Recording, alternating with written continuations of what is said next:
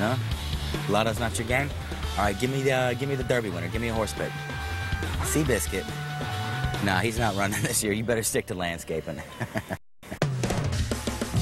Today, I'll show you a grain that's good for the garden, a meal, or a snack. And I've got some bright ideas about how to make sure your plants are getting enough light. Plus, you'll be over the moon for this monochromatic masterpiece.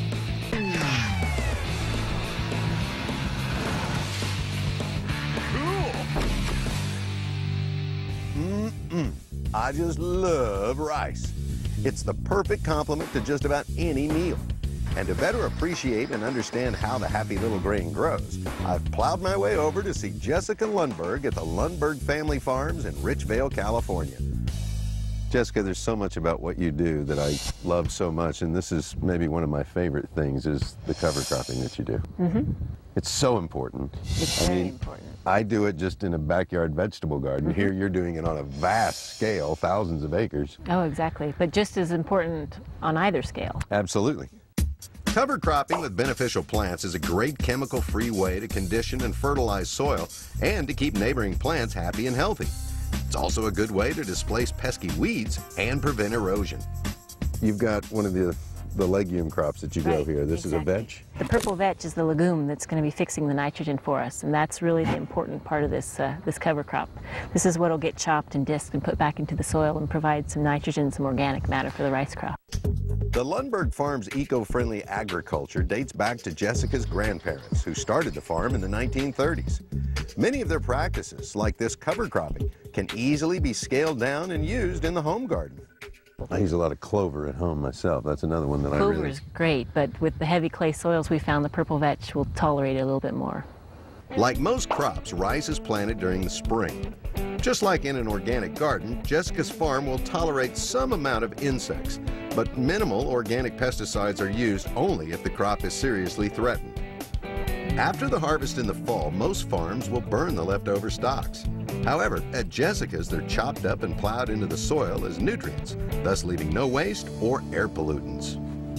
And then the other amazing thing is that you rescue the ducks. Yeah, that's the fun part of it. It's that's something that just came along serendipitously, that we, as farming cover crops, you're naturally creating some habitat out here. So we're able to work with volunteers, and they'll come out before we need to chop a crop, and they'll go through the whole field and collect the eggs and send the eggs to a hatchery pretty close by. And they'll raise the ducks up to about 5 weeks old, band them, and release them. And we've probably released about 20,000 ducks over the last 15 years back into the wild. That's such a great story. I'm glad you like it. But enough about ducks. I think it's time to fill up the delivery trucks and head over to processing. How much did that truck just dump in here? That truck was probably about 25,000 pounds. Wow. Inside the mill, the grain is husked, sorted, and electronically examined for defects. The hulls, however, don't go to waste. That's a byproduct, but it goes to the next step. Most of it's going for animal bedding, which is kind of neat because some of it goes to chicken farms, and then we go to the chicken farms and get the chicken manure and we put it back on the organic field. Oh, I thought it was a hairnet. It is, in fact, a bouffant cap. Now that we're all styling, we meet up with mill manager Jeff Chandler to show us a little more of the noisy yet busy facility. The rice that we saw being milled will come into a finished product tank and it'll come through the pack line. Do you tell us about the pack line, Jeff? What we're doing on this line right now is organic ground bog running. We pack these at about 50 bags a minute on this line. On the other line over there, we're running Eagle Farm Wildland. That's a 1 pound package. It runs at about the same speed. And with both lines working simultaneously, they can crank out 2,000 cases of rice each shift. But we're not quite finished here. There's more cool machinery and more food to check out. The Lundberg Farm makes other tasty products like risotto. And the flavor of the day is butternut squash, rice chips, and rice cakes. My wife and daughter eat rice cakes every single day. That's good. Steve Clements, another mill manager, has given me the go-ahead for a little sampling before they get packaged. Let's see, I want this one.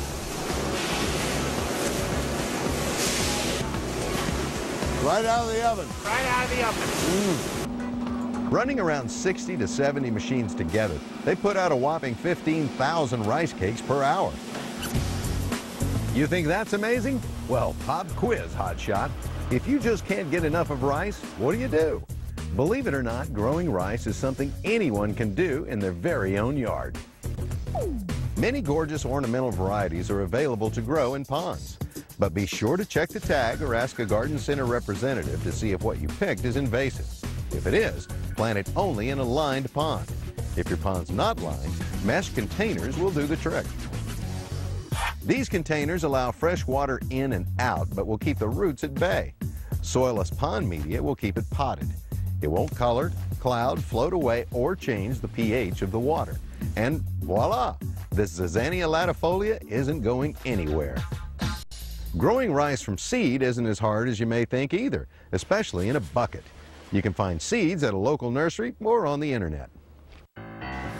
First, soak the seeds for about 36 hours and let them dry another 24. Fill a bucket with 6 inches of soil and compost. Next, add water to cover the soil 5 inches. Finally, evenly spread in the seeds and place the bucket in a warm, sunny area. Oh, and be sure to periodically add more water to maintain its depth. Depending on the type of rice or your climate, it can take up to 160 days before you can harvest any grain. But don't expect to harvest big enough for a good meal. If you want rice by the pound, that's better left to the pros like Jessica. She's continuing her grandparents' legacy quite nicely with all the delicious products and the exemplary earth-friendly farming. And that reminds me, before I go home tonight, I need to pick up a little something for dinner. Some plants like soft candlelight, others like the blazing sun. Next, some tips to help you figure out which intensity is right for you. Plus, how to add drama to your backyard by using just a few colors. HGTV wants you to dream big. Dream big. HGTV is making dreams come true. Start at home. I ask you to be as impartial as you can be, and I thank you for your service. Court adjourned. Ah, the dash of desperation. Counselor, you need counsel. I know. I gotta go all the time. And I'm at the mercy of the court. You could have an accident with lots of witnesses. Maybe you should have the Detrol discussion with your doctor. Detrol? Detrol LA, the brand doctors prescribe most to help calm those frequent sudden urges. That gotta go feeling. Just one pill works all day and all night. At DetrolLA.com, you'll learn how to get the discussion started. If you've certain stomach problems, glaucoma, or trouble getting urine to pass, you shouldn't take Detrol LA. The most common side effects are dry mouth, headache, constipation, and abdominal pain. Having the Detrol discussion with your doctor can make a difference. I rest my case.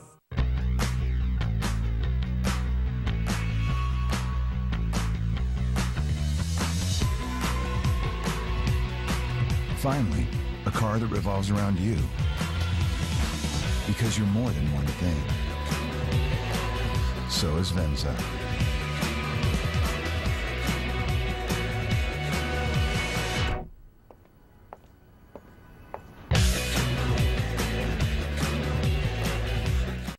Getting from Stephen's Green in Dublin to the Guinness Storehouse should take 15 minutes. That's the way we do it, the Viking plunder.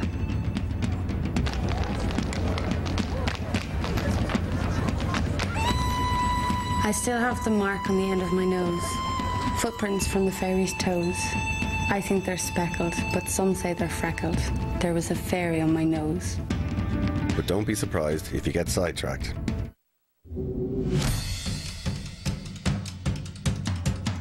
Millions enter to win the biggest prize in TV. Only one dream will come true. Who will win? HGTV Dream Home Giveaway, Sunday, March 15th at 8/7 Central. Heavy rains and thunderstorms have forced me indoors today. So I put together a little Q&A segment that focuses on indoor gardening issues. I mean, hey, what else could I do?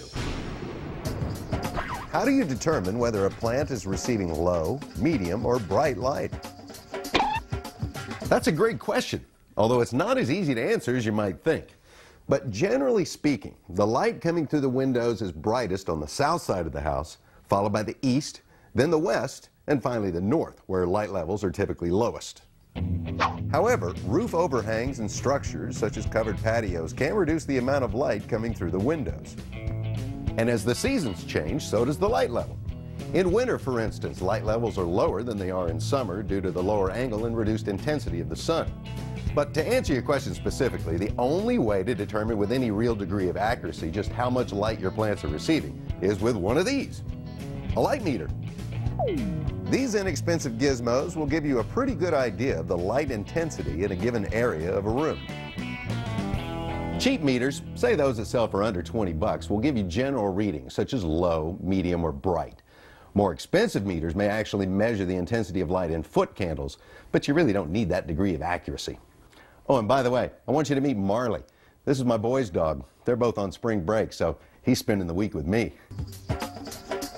Half the rooms in my house get too much light, while the other half get too little. What can I do? Well, if your plants are receiving too much light, try moving them. As plants are moved away from the window, the light intensity drops off dramatically. In the center of a room, for example, the light intensity is only 50%, whereas if you move a plant all the way to the north corner of even a south-facing window, the light will be only 5% of what it is next to the window. If you can't move the plants, then consider installing adjustable shutters or curtains to cut the light levels. Even sheer curtains will reduce the light intensity more than you might think. As for the room that gets too little light, consider these options. First, try painting the walls white, because white-colored walls will provide as much as 30% more light than dark-colored walls. Also, consider hanging a large mirror, which can flood a room with far more light than it would receive otherwise. And if neither of those suggestions works in your situation, then you might want to consider growing your plants under lights. More on that in a moment. What are the symptoms of plants that receive too much or too little light? Plants react to too much light by curling their leaves downward and losing their green color. Now, unfortunately, a lot of gardeners interpret those signs for a lack of food and moisture, so they water and fertilize their plants, when in fact that may be the last things those plants need. Too little light results in plants that are leggy or spindly with fewer leaves than usual. But in both cases, the solution is to simply move the plant to an area that gets more or less light depending on the situation. And in most cases, the plant will respond within a week or two. And thankfully, most houseplants, including nearly all tropicals, grow reasonably well under medium light. What tips do you have for gardening under fluorescent lights? The most important tip I can give you, and the biggest mistake by far that people make when growing under lights, has to do with how close the plants are to the lights themselves.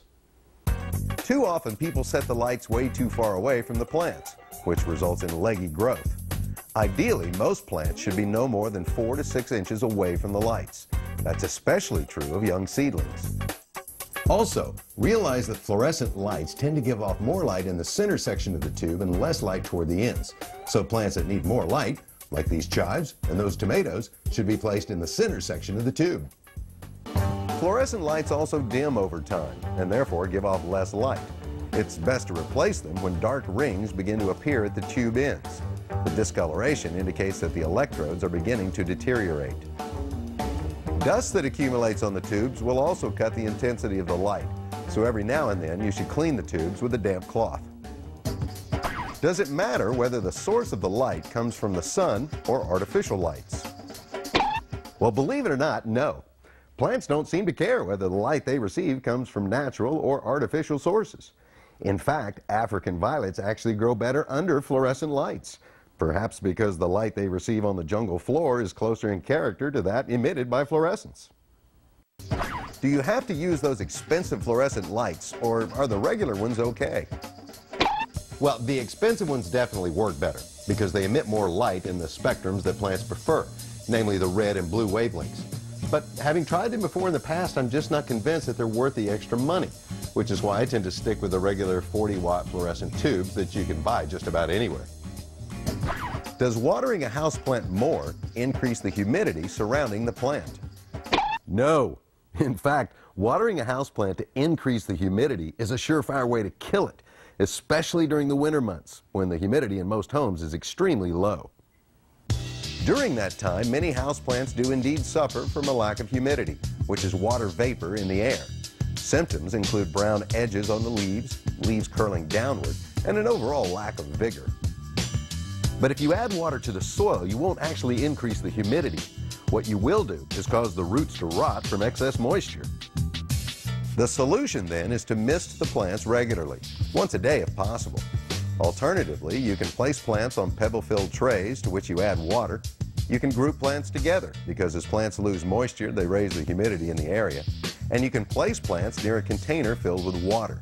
This indoor water feature works well for me. Of course, you can also run a small humidifier like this one, or have a more elaborate system installed on your furnace. Hey, Paul, why didn't you go on spring break? Well, that's a good question, too. My wife, Carrie, my son, Spencer, and my daughter, Hannah, are in Breckenridge skiing and snowboarding, and Dalton's somewhere on the coast of Alabama having a great time, I'm sure. But one of us had to stay here and pay for all their pleasures. But that's cool, because I get to hang out with Marley. And I let him get up on the couch. Nobody else lets him do that. Coming up, we'll get bright with white in this monochromatic moon garden. And my picks to keep your trunks in tip-top shape. I'm Genevieve Gorder, and I know what you're thinking. I wish HGTV would come to my house and take on my problems on a show. Well, I'm here to say it can happen. Go to hgtv.com/Dear Genevieve and tell me what's driving you crazy about your home. I may just knock on your door and take on the challenge myself. Because it's time to fall in love with your home again, and I can help you make that happen. Home is best. It's where life happens. Dear Genevieve, tomorrow night at 8:30, 7:30 Central on HG. True or false? Your pet is safe from fleas, ticks, and heartworms in winter. Sorry, it's false. And these guys can mean big trouble. Your pets need year-round protection, plus medications for cold weather joint pain. Fortunately, they cost a lot less at 1-800-PET-MEDS, and they're delivered free, right to your door with a 100% satisfaction guarantee. For fast service, free shipping, and big savings, call now or order online from 1-800-PET-MEDS, America's largest pet pharmacy.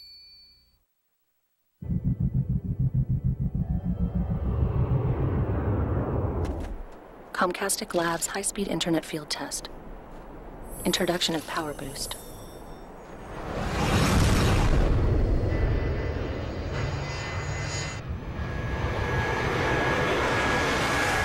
We never stop making fast, faster. Comcast high-speed internet with Power Boost. Now with blazing speeds up to 20 megabits per second. The original Bud Classic that started it all. Check out Dad's first starring role. Air Bud Special Edition. You look so young. Now I know where I got my moves from. With an all-new Buddy's commentary. He's talking about us. Air Bud Special Edition on Disney DVD March 3rd, rated PG. Introducing the only 3-layered bath tissue with plush quilts. New Quilted Northern Ultra Plush. It's so luxurious, it may inspire you to ultra plush all the things you come in touch with. New Quilted Northern Ultra Plush. Luxury you can see and feel. Oh, guess who it is? It's your butt. Hey, butt. Oh, okay, I'll tell him. Your butt says to get rid of that phone you're sitting on and get one of these. It's a BlackBerry that flips closed. So no more butt dialing. Yay. Yay! Oh, really? My butt just hung up on you. Sorry. The new BlackBerry Pearl Flip. The first BlackBerry designed for the rest of us. Only from T-Mobile. When did you get smart about your digestive health? When I found something delicious for my digestion. When my stomach couldn't wait 14 days for slow-acting yogurt. When I chose a safe, more natural solution for my family, instead of pills and powders. Plum Smart is clinically proven to help regulate your digestion with a unique blend of prebiotic fiber, magnesium, and potassium. I feel better already. Get the clinically proven solution for digestive health. Plum Smart and Plum Smart Light from Sunsweet. The art of gardening is rarely, if ever, a black or white issue. So why on earth would you want a garden that's black or white? Gardens are typically bursting with color. But get this, you can actually pack a whole lot of exuberance into a garden based on just one color. I love designing monochromatic gardens. They're dramatic, they're interesting, and hey, even though it's the same color, they don't have to be boring because you can get variation in the foliage, you can get variation in the stems, you can even get variation in the flowers. Take red, for example. The related colors can skew from pale purples to saturated yellows and just about everything in between. Suddenly, the red we might have envisioned many moons ago goes way beyond expectations. Of course, the area surrounding a garden does a lot to bring color. This yard? Well, it needs some work to salvage even some color other than its present unnamed shade of ick. I've got just the guy to do it. Multi-hued landscape designer Michael Glassman. The before on this yard was pretty dismal. Let me tell you something. The fence, it was falling down and it was all different colors. It looked like an old barn, so we painted it. Already it has more life to it. And what I'm sitting on now, this new patio, used to be a bunch of weeds, and now we put this new patio in. But now the real fun begins. One of Michael's challenges in this yard will be infusing some brightness into a very shady area.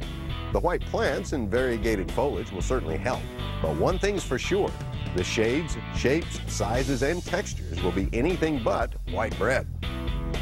Some people call a white garden a moon garden. What I like about it is, at night or in a shady area, the white really comes to life. Now, what I've got here is a white iberis or a candy tuft, and I'm going to infuse it with a little gray. This is Power Castle Artemisia, and you can see the two together, really a dramatic effect. For some quick dimension and architecture, Michael and his crew are building raised planting beds out of these dark gray paving blocks. They're using a method called dry stacking. No concrete is required because the pavers stack easily and securely on top of each other. Don't build too high though. There's a bit of physics involved when too much soil and water press against the blocks. Plus, community rules and municipal regulations may require a permit if you build much over 3 feet. That is so cool. I love raised planters, and now let me tell you why. Well, first of all, it's a great way to add new soil. And the raised planter, it makes it much easier for planting. The other thing that's great about it is it showcases your plant. And the most important thing, it's a great way to improve your drainage. Before planting the bed, Michael scores the native soil. This will give the roots of the new plants a kickstart, penetrating what was formerly a scraggly, compacted, well, lawn, for lack of a better word. The planting medium is made up of topsoil and rich compost to boost growth. You'll notice he leaves several inches at the top of the bed to allow for the volume of the new plants and to give water sufficient area to drain through the structure without overflowing. Quick design tip, when you have two beds that are close together, make them mirror images of each other for a nice, harmonious look. We had a really unique situation in this yard. In the back of the yard is deep shade, but in the foreground you can see it gets more sun. So we're trying to do a monochromatic garden, so we had to think of plants that would take the shade as well as the sun. Billy Idol fans might agree with this observation. It's a nice day for a white planting bed. We have a problem here. The deck behind me. I hate it. It's an ugly, bombed-out mess. And I don't know what to do with it, and I don't have the time. You'll also notice that the fence isn't painted. So I've got a great solution. I'm going to take these iron screens, I'm going to set them in the ground and plant an evergreen vine, and voila, deck is gone. No one's going to have to see it. If you can't clean it, screen it. Screens are a great solution for unsightly areas, and they come in all kinds of materials. Iron, wire, wood, bamboo, you name it. Cool, perfect. Play around with the placement of the screens, hammer them in, add a vine of some sort, and it's bye-bye eyesore. I'm going to put another iron trellis in front of the air conditioner and put a potato vine so they kind of create an archway. Here's a little more eye candy to put this garden over the moon. A fountain. This is a cool fountain. It's cast iron, and what I like is they've already treated it, so it's got this patina. So again, kind of the green-gray. The blue-gray will look so great with all the stone. And again, it fits really nicely with the white garden. As if the monochromatic plants weren't tranquil enough, fountains add an unsurpassed element of distinction and elegance. Gotta admit, it's a nice touch. We have water! Notice the pale blue of the fountain? That's close to the gray pavers. That's close to the silver artemisia. That's close to the variegated gardenias. That's close to the white azaleas. That's close to the... well, you get the point. White is the starting point. You paint in the rest from there. One thing you've probably noticed is the non-white Japanese maple. Adding a plant of a contrasting color adds a spark to the surroundings that sets off the dominant color that much more. Who says a monochromatic garden needs to be boring? Take a look at it. It's unbelievable. Now add a bistro table and 2 chairs, an Adirondack chair, some garden ornamentation, and it's incredible. I've always said design is in the details. Enjoy. Next, ways to guard your trees from wily weed whackers. Buying your first home, a big dream for most people. Follow some first-time home buyers as they make their dream a reality. It's an entire week of all new episodes. House Hunters First-Time Home Buyers Week starts tomorrow night at 9 on HGTV. Dream big, start at home. Key West 6 to get down.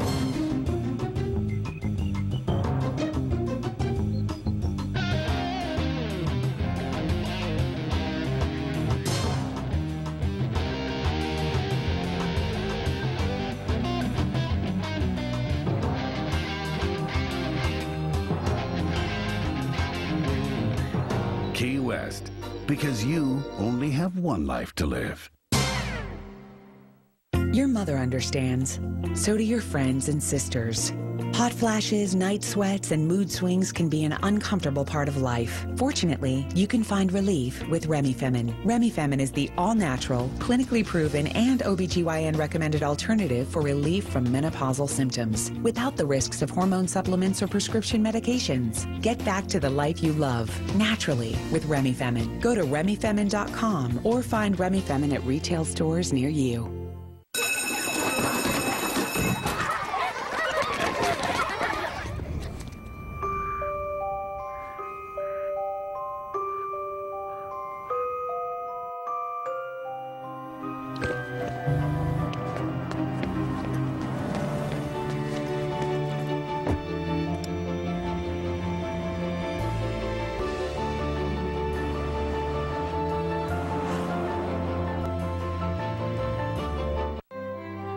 We live in a mobile society, which is why no one should be stuck at home or work to access the internet at 3G speed.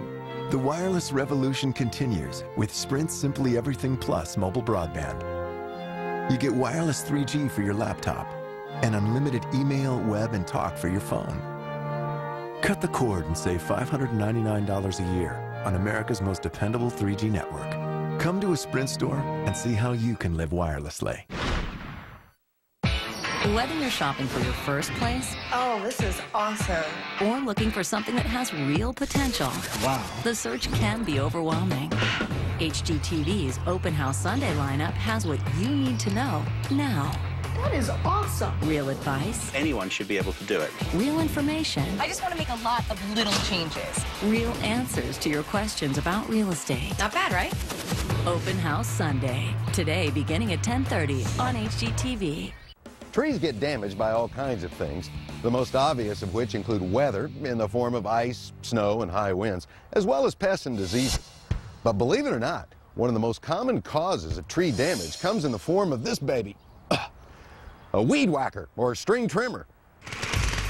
And the damage these mechanical devices can cause, as seen here at the base of this young ginkgo, can be considerable. When a tree's trunk is damaged by a string trimmer, the open wound becomes an invasion site for pests and diseases.